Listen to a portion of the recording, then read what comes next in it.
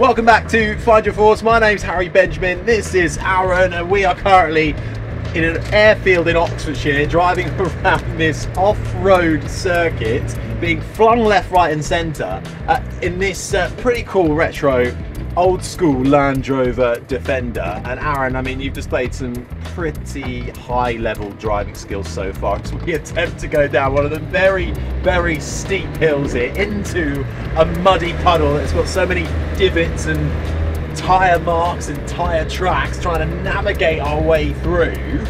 Let's talk about the car we're in. You've been talking so highly about it already, and I mean, look, Land Rover Defenders aren't the most comfortable of cars, but can you tell me maybe a bit why people use them and stuff like this? Where's the exit? Wherever we choose it to be. Oh my lord! So mainly just because they're so versatile in the sense of that they can sort of go over any and all terrain. So be it from sort of like if for example farmers, you know, they may drive on the tarmac and on the roads, and then they may enter a very boggy field. They're just very versatile in what they can actually sort of do and what they're capable of. There's not much really that they can't do, and there's not many terrains that they can't overcome with the right skill and the right driver aids engaged. And this particular Land Rover Defender, can a civilian go out and get this exact same one? Yeah, so the equipment on this is pretty much standard across the civilian equivalent models. As such, in fact, they may have just more luxuries than perhaps this one does. But most will all come with four-wheel drive.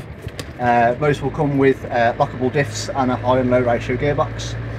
So yeah, there's nothing stopping anyone from going out and buying one of these. Perhaps some better, perhaps some worse.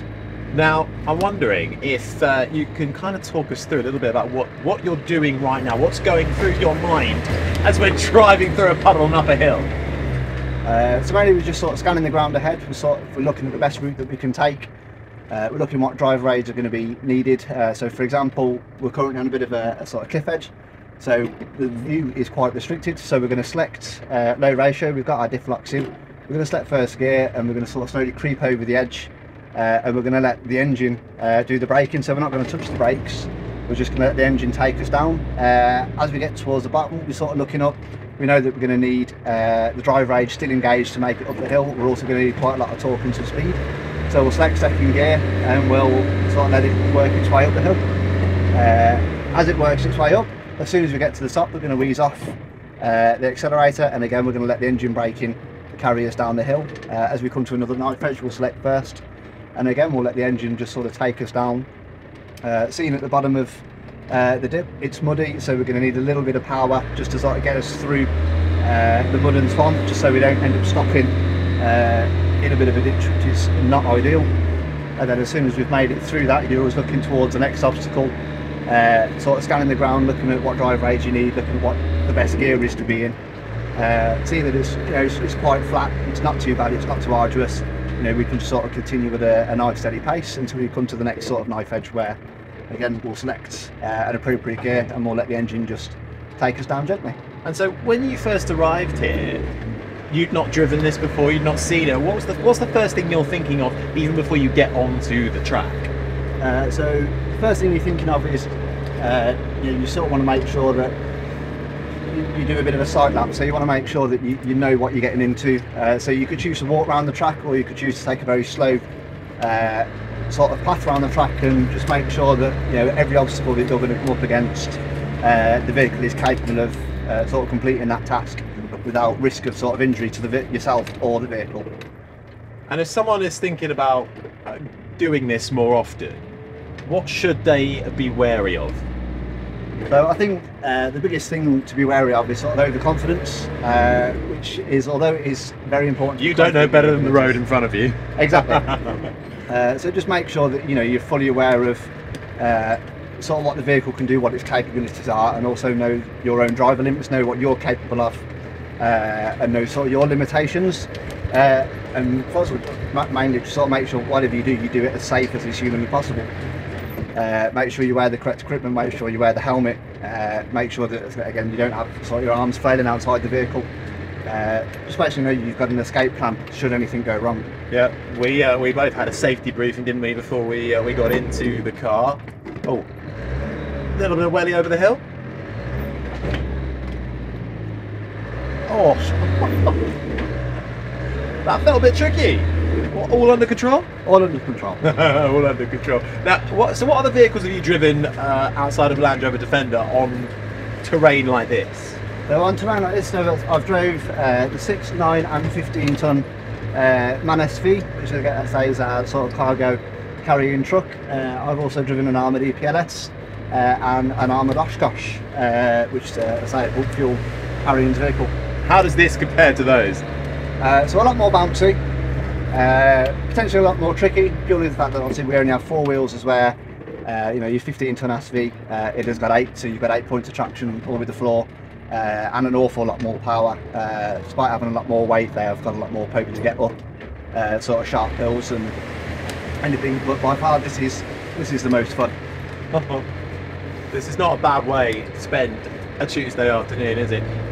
If anybody's looking to get into this kind of thing on the regular, Land Rover Defender, is that the vehicle of choice, or is there anything else you think might be a bit more fun or a bit better suited? So it depends on massively what you want and also what you're going to use the vehicle for when you're not doing this. But if off-roading is sort of like the only goal for the vehicle, then no, Land Rover Defenders are, in my opinion, one of the best that are out there to do the job.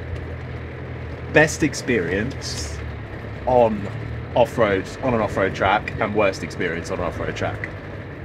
So best experience, for example, just days like today, where you know the weather's quite good. The conditions are a little bit muddy, a little bit slidey, a little bit tricky, but overall there's sort of no stress to me or the vehicle. Probably worst experiences is obviously night time, poor weather, poor conditions, poor viewing conditions where you can't really see what you're doing, or you have to crawl around at a snail's pace just to ensure that you're doing everything correctly and safely. Have you had any particularly scary moments in those kind of conditions? No, touch wood, I've been quite fortunate in that we've never really had any sort of issues. We've never had any bad experiences, thankfully. Well, thank you so much, Aaron, for taking me around this track and showing me exactly what you're thinking as you're doing it, and getting to know a little bit about what this Land Rover Defender can achieve. If you get the chance to do this kind of thing, I would absolutely recommend it, and I've just been a passenger. Whoa. Oh. Well, I'll tell you what, considering you've only done that, what, once before? I thought you handled that all right. What did you think of it? First time around an off-road track here, how was it? It was really good. Yeah, the road surface is quite boggy in places, but no, overall it was really good. No, that was bumpy, it was muddy, but at least it didn't rain as well. And I'm glad we had a Land Rover Defender to do it in as well. That's about the best choice of car for it. Definitely. Well, I certainly hope you get the chance to do it if you're able to. I can't recommend it enough. And if you want to find out anything more about what we've chatted about, you can do so. Just head to our socials or head online for more. The most important thing before you start is to call for help. So if you found someone, you just pull that Spitfire around incredibly tightly. So the airframe can only take a certain amount of Gs.